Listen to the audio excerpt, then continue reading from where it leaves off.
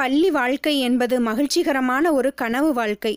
ஆனால் ஸ்கூல் லீவில் வீட்டுக்குள்ளேயே வளைய வந்த குழந்தைங்களுக்கு ஸ்கூலுக்கு போகிறது அப்படிங்கிறது கொஞ்ச நாளுக்கு மன அழுத்தத்தை, டிப்ரெஷனை ஏற்படுத்துகிற விஷயமாகவே இருக்கும்.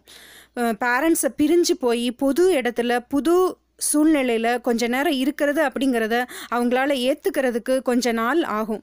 அதனால் குழந்தைங்களோட தாயாகிய நீங்கள் தான் அவங்கக்கிட்ட வந்து பாசிட்டிவாக பேசணும்.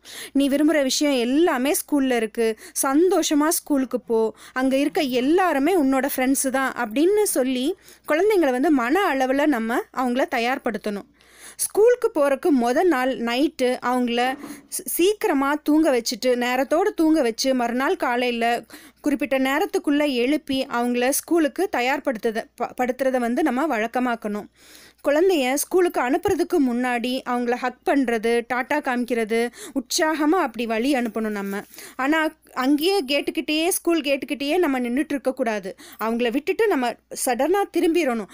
அப்போ தான் அவங்க வந்து புது சூழ்நிலையை வந்து ஏற்றுக்கிறதுக்கான இடைவெளியை நம்ம அவங்களுக்கு கொடுக்கணும். அப்போ தான் புது சூழ்நிலையை வந்து அவங்க சகஜமாக எடுத்துக்குவாங்க. இதுதான் நமக்கு செய்ய வேண்டிய விஷயம். குழந்தைங்களுக்கு நம்ம புதுசாக ஸ்கூலுக்கு போகிற குழந்தைங்களுக்கு நம்ம செய்ய வேண்டிய விஷயம் இதுதான். உங்களுக்கு இந்த வீடியோ பிடிச்சிருந்ததுன்னா லைக் பண்ணுங்கள், கமெண்ட் பண்ணுங்கள், உங்கள் நண்பர்களோட ஷேர் பண்ணுங்கள். வீடியோ வாட்ச் பண்ணதுக்கு நன்றி.